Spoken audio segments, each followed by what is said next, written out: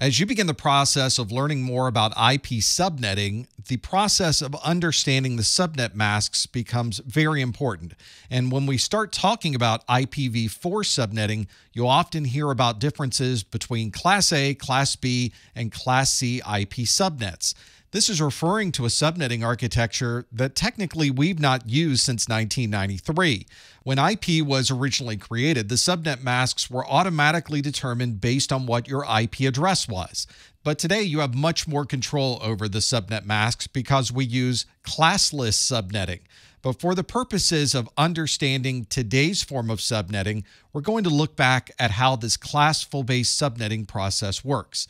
And although today we have much more control over our subnet masks, and we're not limited to simply a Class A, Class B, or Class C, you may still see these classes referenced in casual conversations.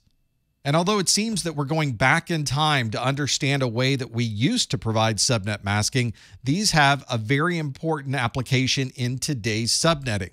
This is the default starting point for subnet masks, and it's important that we understand where a subnet mask begins and how much we're able to subnet from that point. There are technically 5 different classes for IP subnets. You will commonly see Class A, Class B, and Class C used because those are the classes that we are assigning to different workstations. If you're working at all with IPv4 and multicast, then you'll be using Class D addresses and subnet masking. And Class E is a reserved range, and you will never use these IP addresses on your production network. One way to determine the class of an IP address is to look at the first octet in the entire address. If the IP address starts with a 1 through 127, then it's a Class A address. If the IP address starts with 128 through 191, it's Class B, and numbers 192 through 223 designate that as a Class C address. If you're doing IP multicast, then you'll notice those IP addresses start with 224 through 239. And that reserve range is a range between 240 and 254. What's interesting about all of these different classes is that if you convert that very first number to binary and look at just the first 4 bits of that binary value, you'll find that anything that starts with a 0 is Class A, anything that starts with 10 is Class B, 110 is Class C, 1110 is Class D, and all ones would be Class E. Back when subnet masks were automatically defined based on what this IP address was, it would configure the default subnet mask based on that IP address. So if your IP address started with a number between 1 and 127, your subnet mask was 255.0.0.0. If that first octet of the IP address was between 128 and 191, your subnet mask was 255.255.0.0. And if the IP address started with 192 through 223, the subnet mask was 255.255.255.0. In this chart, those are the 3 most important columns: the class, the leading bits, and the default subnet masks. If we are using those values associated with those classes, you'll see the network bits, the remaining bits, the number of networks, and the hosts per networks are calculated based on those default values. Let's go through a number of IP addresses and see if we can determine what the default class is for that address. We'll start with this IP address of 17.22.90.7. We'll look at the first octet, which is 17, and we know that any number between 1 and 127 is a Class A address.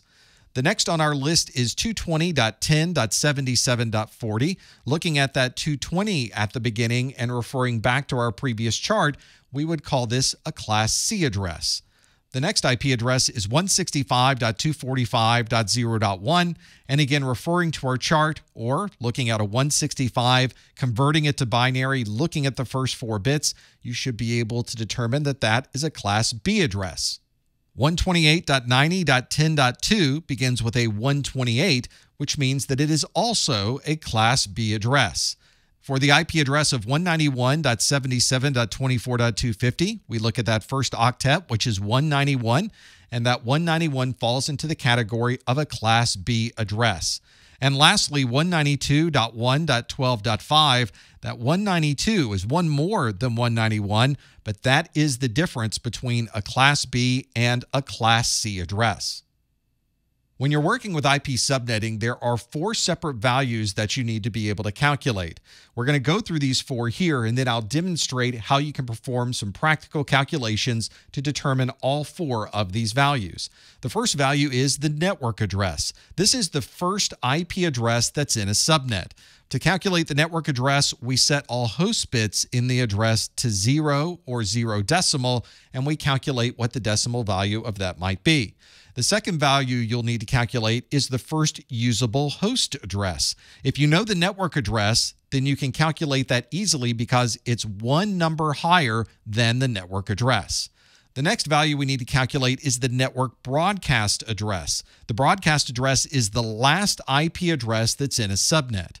When we calculated the network address, we set all host bits to 0. To calculate the broadcast address, we set all host bits to 1. And then we perform a conversion to decimal to determine what the network broadcast address is. The last value we'll need to calculate is the last usable host address, which is 1 number lower than the broadcast address. So we take the broadcast address that we just calculated, we subtract 1, and we have the last usable host address. Now that you understand the process, let's perform some practical calculations. We need to calculate the subnet address, the first host address, the broadcast address, and the last usable host address. Let's start with an IP address of 10.74.222.11. This address is a Class A address. We know that because we looked at the first octet. We compared this to the chart that we had earlier, and this address certainly is a Class A address. If we take the default subnet mask for this address, we know that this Class A address is 255.0.0.0. Because we know that the subnet mask is 255.0.0.0, we can add a separation in this particular address where all of the 255 values are on the left and all of the 0 values are on the right. And that puts this divider right after that first octet. So 10 is on one side of the divider and all of the other octets are on the other side of the divider. If we write this out and separate things on the left side of the divider as the network portion of the address and everything on the right is the host portion of the IP address, then you can see the network portion is 10 dot, and then the host portion is 74.222.11. Now we need to start performing some calculations to determine what the subnet address or network address happens to be. So we're going to set all host bits to 0. That means for this IP address, the network address is 10.0.0.0 because we changed all of those host addresses to zeros. We also know that the first usable IP address in this subnet is 1 address higher than the network address, so we add 1 to this 0.0.0, which gives us 0.0.1, so your entire first host address is 10.0.0.1. To calculate the broadcast address, we change all of the host numbers to all 1s. In decimal, this is all 255s. So your broadcast address for this subnet is 10.255.255.255. We also know the last usable IP address on this subnet is 1 value lower than the broadcast address, which means that our last usable host address is 10.255.255.254. As long as you know the class and you know where to make that dividing line, all of the other calculations should fall right into place as long as you follow those simple rules. Let's look at another IP address. We'll look at 172.16.88.200. The first thing we should do is find out what class this address is associated with. We need to look at that first octet, which is 172, which places this IP address into the Class B category. Knowing that this is a Class B address, we know that the default subnet mask is 255.255.0.0. That puts our network address on the first 2 octets, and the host part of the address is the last 2 octets. If we were to write this out in our chart, the network portion of the address is 172.16, and the host part of the address is 88.200. The first thing we need to do is determine what the subnet or network address is. We set all host bits to 0, which means that the network address is 172.16.0.0. To determine the first usable IP address of the subnet, we add 1 to the host side, meaning that we have a first host address of 172.16.0.1.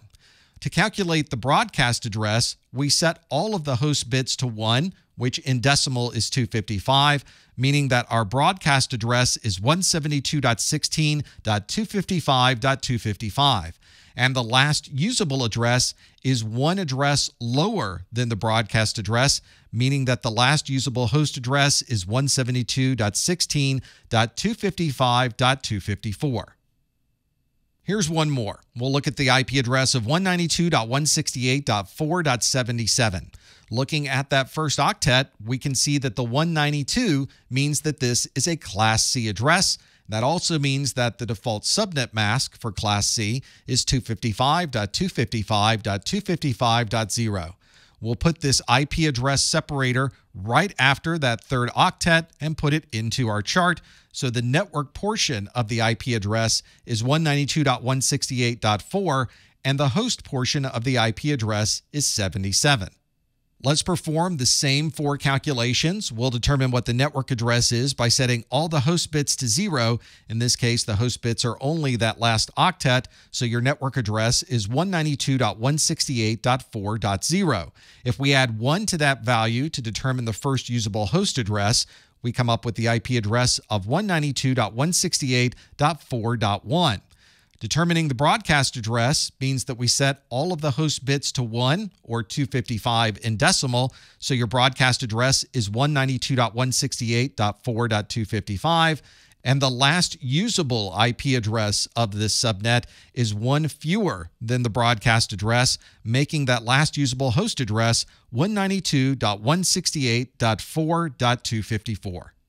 By using these rules, you can easily calculate what all of these values are for IP addresses that happen to have subnet masks that correlate to a Class A, Class B, or Class C subnet mask.